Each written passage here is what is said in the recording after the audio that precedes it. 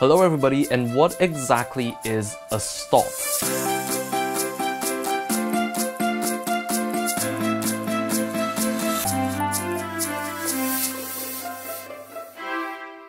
Now, if you're new to photography, you've probably been confused by the saying of stops. When someone says pull it down by 3 stops, increase the brightness by 2 stops, you're wondering how much exactly is a stop. Now, a stop is simply a unit of measurement for light, and it's used in exposure all the time because exposure is all about how much light the sensor receives. It's also a lot simpler than it sounds. To go a stop brighter means to double the amount of light, and to go a stop darker means to halve the amount of light.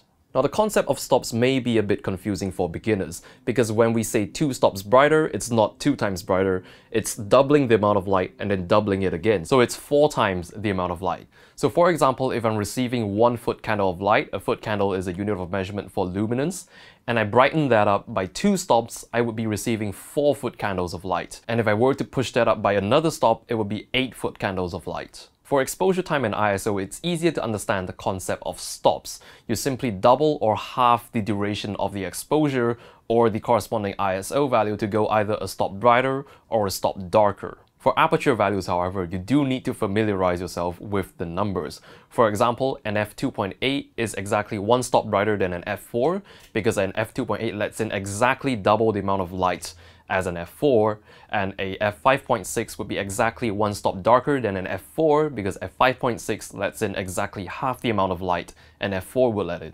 Now, by default on modern cameras, a click of the dial, either the one that controls shutter speed or aperture, means a third of a stop. So every click you dial in changes the exposure by a third of a stop. So when you click it 3 times, you're bringing it either up or down by a full stop. That's if you didn't change the setting on the camera to make them half-stop increments, and also with the exception of ISO. The ISO increments are a bit different depending on the camera. On Canon DSLRs, for example, the entry-level DSLRs have the ISOs in 1-stop increments. When you go into the double D series, the 60D, the 70D, 80D, and above, they come in 1/3 stop increments. But then again, ISOs are simple. You simply double or half the value to go up or down by a stop. So that pretty much sums up my explanation on stops. If you have any questions or any comments, leave them in the comment section below. If there's something else you'd like to hear me explain, leave them in the comments as well. So that's pretty much it for today, everybody. Thank you so much for watching, and I will see you in the next video.